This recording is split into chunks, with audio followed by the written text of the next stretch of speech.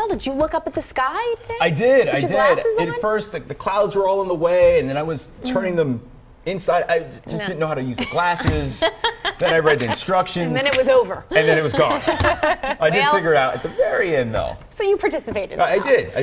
This one guy, he did not participate. He did not. He was busy doing something else. You're gonna love this. I love this guy. Yeah. We are 3 weeks away from the NFL season. Anticipation for the Eagles is sky high.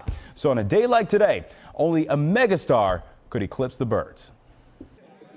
When Charles Barkley talks, everyone listens. Today, he stopped by the Eagles and Dolphins joint practice with plenty to say, especially about Carson Wentz in year 2. Hopefully the game slows down. You know, when you first get to pro sports, the game is in fast motion, and then until it slows down, it's always going to be chaotic. But it should slow down for him, and I'm really excited about the Eagles season. I think everybody's excited about Carson. He had a good rookie year. I think obviously went out and got some more weapons. But I think, you know, it's going to be close on the playoffs or not. You know, they're in a tough division. But I think they got a chance to make the playoffs.